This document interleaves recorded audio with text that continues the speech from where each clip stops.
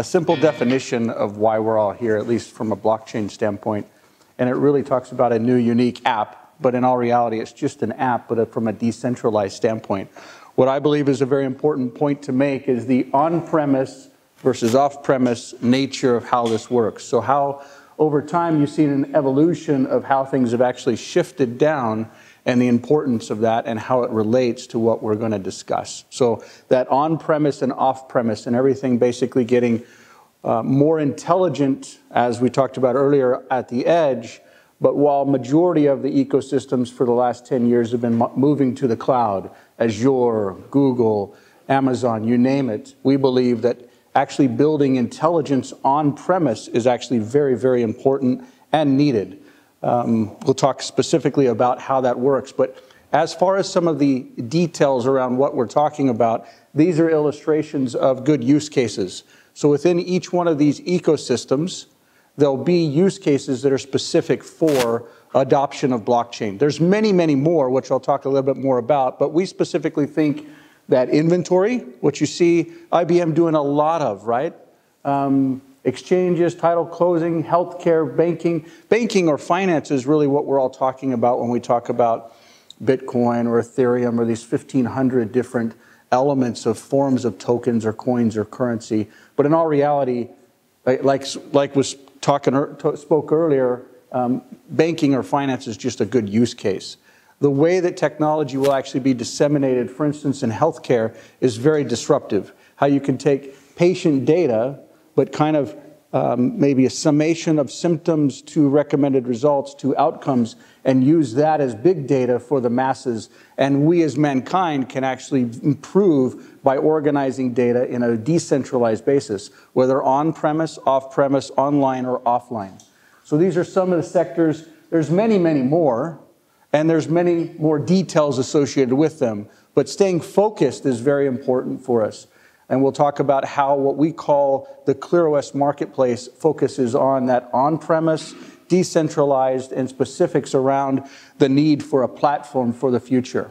Like was talked about for the last 10 years, we've kind of seen maturing ecosystems grow, but I would also say there's massive immaturity in the infrastructure as well.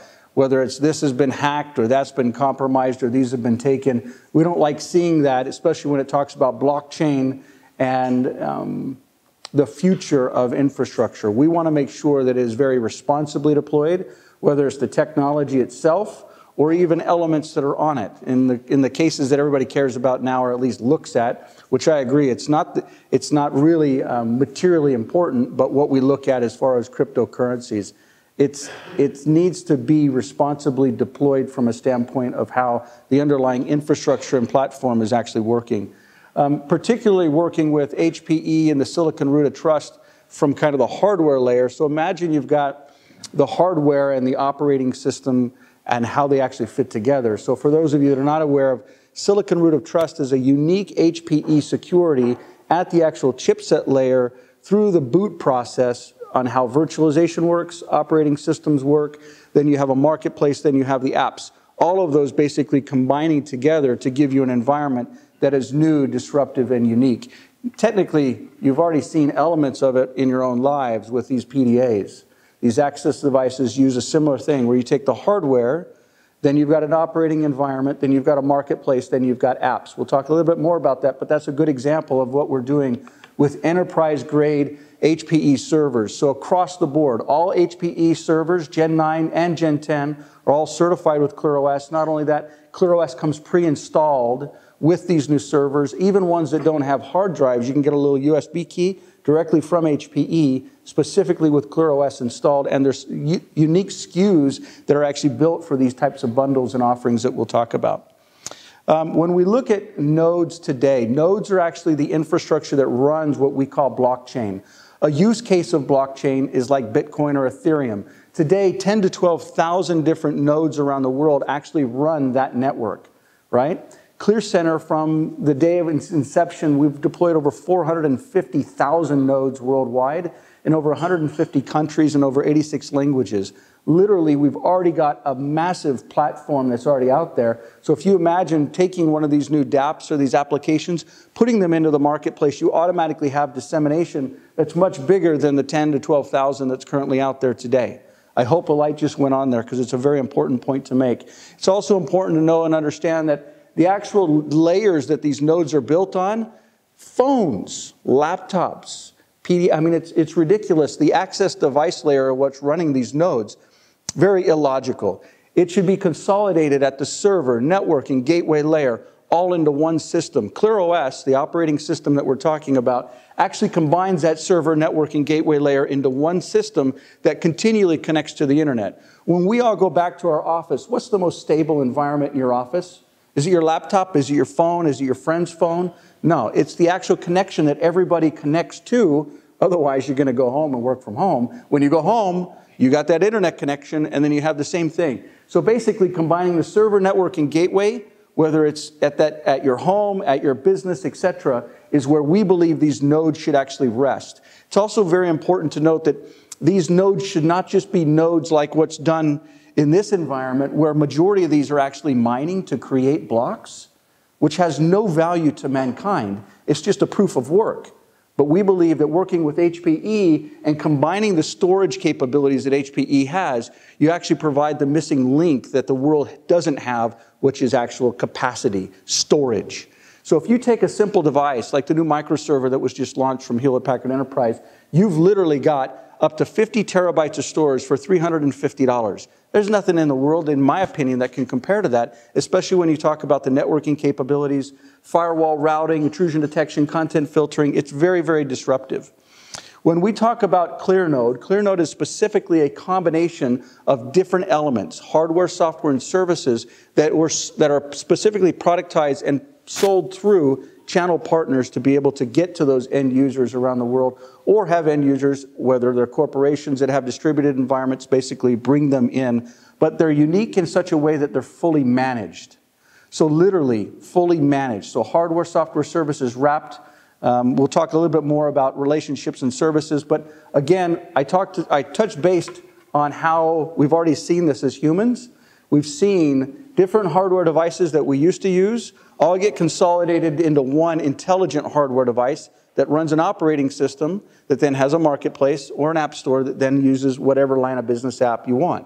Whether it's a flashlight, whether it's checking the weather, whether it's getting a ride, whether it's getting a house, you name it. There's new unique apps that actually get deployed on these things that we're used to. That's not specifically what we're talking about. What we're talking about is the server, network, and gateway world that's going through this evolution that's already happened. Okay? So by taking hardware, software, and services and uniquely combining them in such a way that effectively provides stability and structure and a single price, also deployment and maintenance, as well as a value model where they can actually in some ways pay for themselves, there's a disruptive adoption that will occur and already has started.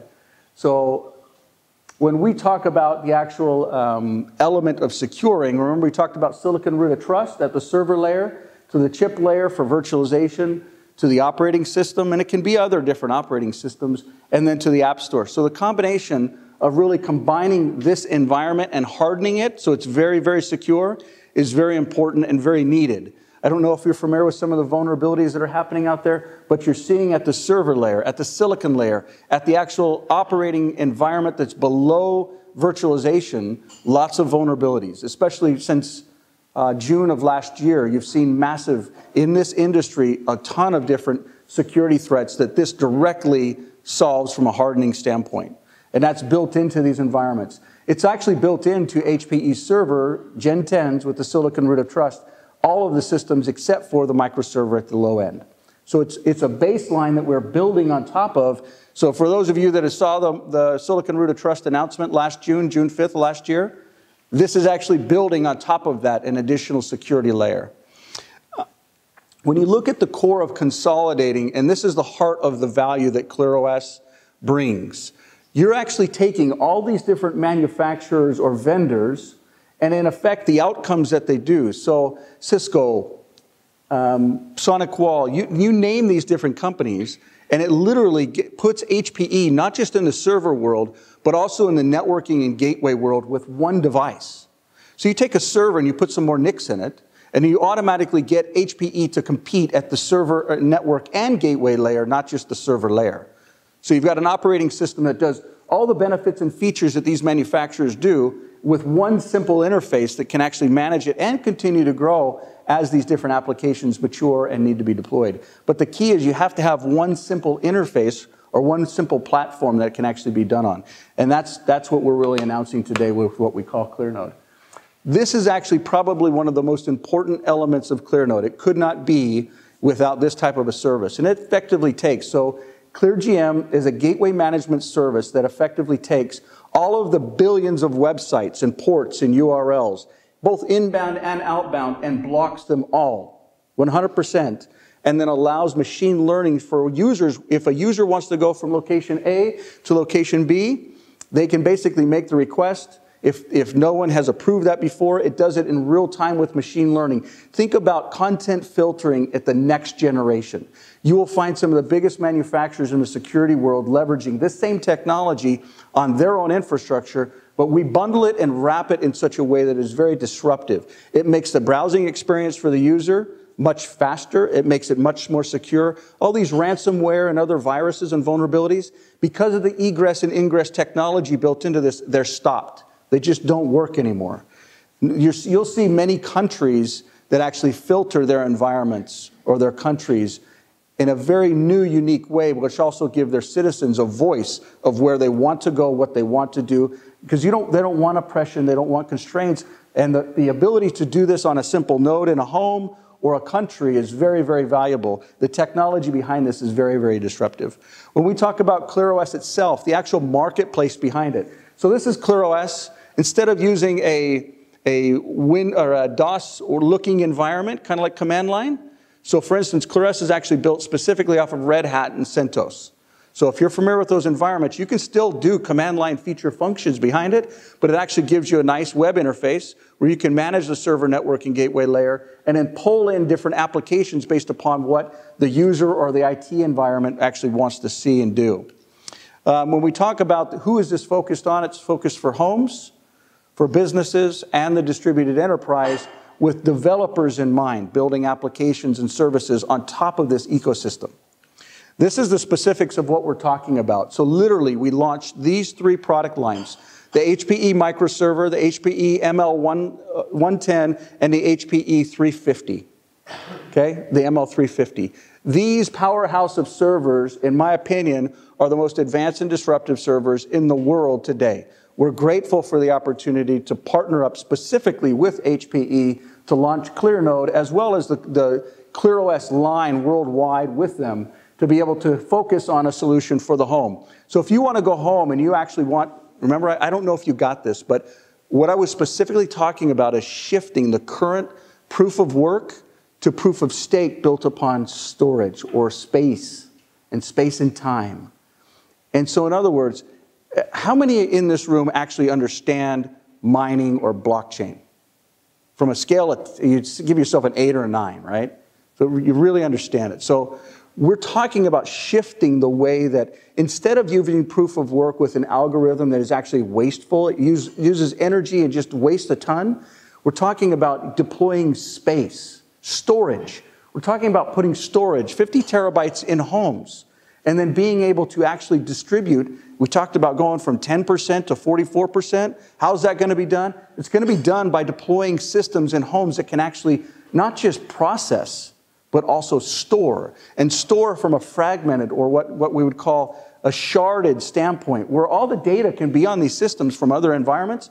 Let's say here in Germany, a dental office wanted to deploy a line of business app for their environment, but then they also wanted to standardize it on other dental offices, and then they didn't want to back up to Amazon or some other cloud. They wanted to back up to their own environments. This would do it.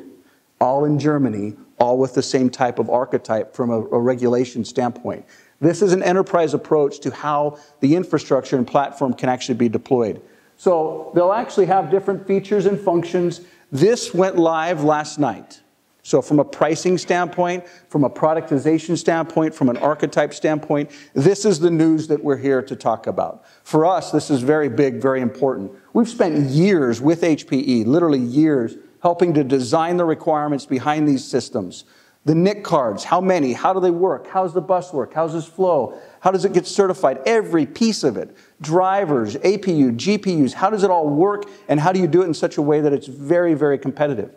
How can a company like HPE compete with companies like QNAP or others in that same area at scale, at disruption, at the same time sucking in not just the server component, which they've been solid at, but the network and gateway component all combined into one?